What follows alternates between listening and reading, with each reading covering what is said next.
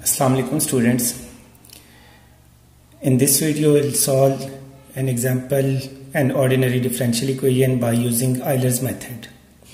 In last video we have discussed about Euler's method, about the derivation and proof of Euler's method, and in this video we will solve an example, an ordinary differential equation by using Euler's method. So the question is, solve dy by dx is equals to 1 minus y with initial condition y0 is equals to 0 and x is greater or equals to 0 and less or equals to 0.3, h is 0.1. Let's solve this question. So first of all, the differential equation is given, which is dy by dx is equals to 1 minus y, h is 0.1, y0 is equals to 0. If y0 is equals to 0 doesn't mean that y not equals to 0. It implies that it means that when x is 0 then y is 0. This means that x naught is 0 and y naught is also equals to 0. The formula for Euler method is ym plus 1 is equals to ym plus h f of x m y m. And the function, the differential equation is given, f of xy is equals to 1 minus y, and f of xm ym will be equals to 1 minus ym. We have just replaced y by ym.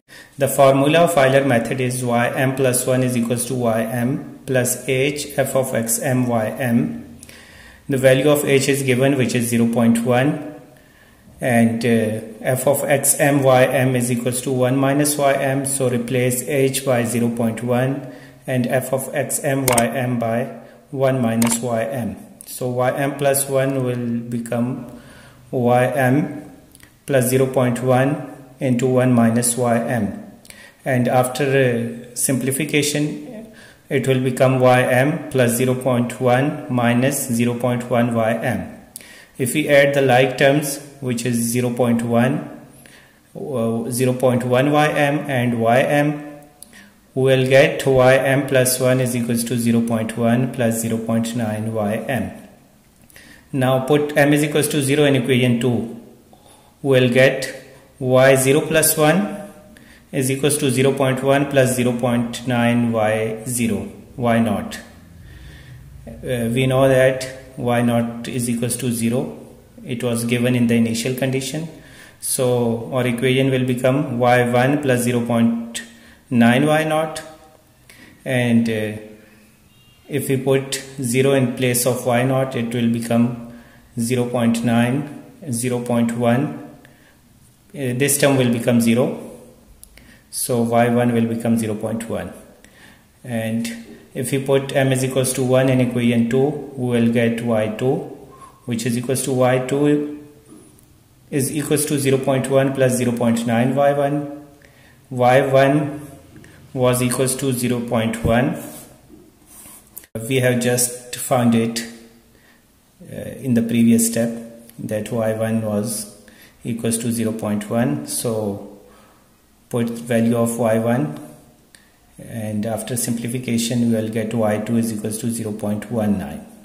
Now put m is equals to 2 in equation 2. We will get y3 is equals to 0.1 plus 0.9 y2, and by putting y2 is equals to 0.19, y2 was 0.19. So by putting y2 is equals to 0.19, we will get y3 is equals to 0.27. We have solved the question. y1 or y at 0.1 is equals to 0.1. It means that when x is 0.1, then value of y is 0.1. y 0.2 or y2 is equals to 0.19. It means that when x is 0.2, then the value of y is 0.19, and y 0.3 or y3 is equals to 0.27. It means that when x is 0.3, then the approximate value of y is 0.27.